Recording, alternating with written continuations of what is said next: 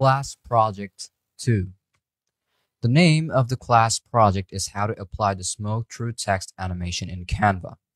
So I've added in a description and outcome, but let's just go off to the steps and what we have to follow. In step 1, we're going to do is open up Canva. In step 2, we're going to open a presentation.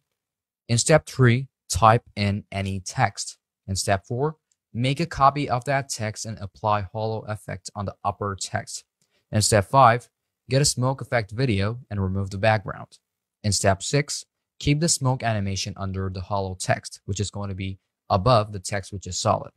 So the outcome is that learning how to apply the smoke through text animation in Canva allows you to make an immersive and stunning type of animation and videos to use for various purposes. So without any further ado, let's just hop on to Canva and show you how it's done. And after you're done with this, make sure to save it up and also upload it on our project panel so that we can review what you've done and how you've progressed. And if you didn't understand the parts, feel free to ask me anything and I will guide you through the whole process.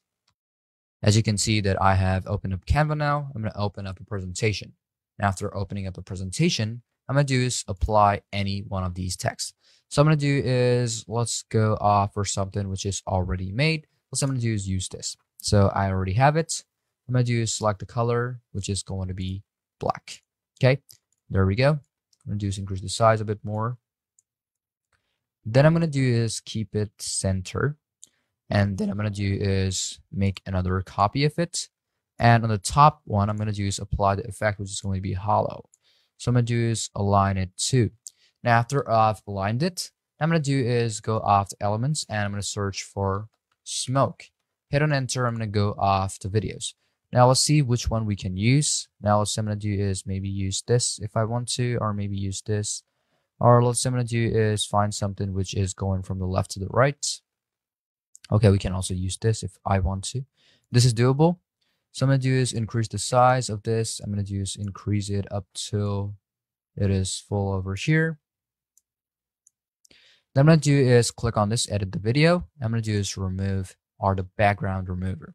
And after it is done, what I'm going to be doing is just play the thing. There you can see it is still over here. What I'm going to do is going to be clicking on position. I'm going to do is stop this video, take this at the front, and I'm going to do is click on position, go to layers, and this is going to be in between this and under this hollow text. So I'm going to just play it up, and you can see the smoke is getting through the text.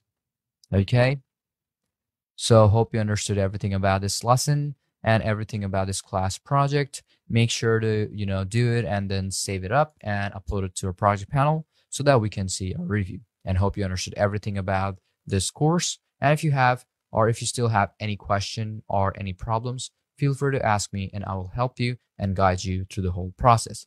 Till then, see you in my next course, where we will learn a lot more.